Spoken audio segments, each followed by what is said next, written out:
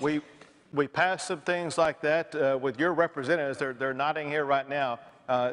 We passed rural broadband funding to make sure that all corners of the state of Texas will have equal access to the internet. And this is hugely important because the way the world works today is if one group of people have access to the internet and the other group of people have access to only hard documents like books and papers, it'll be a divided state and divided country.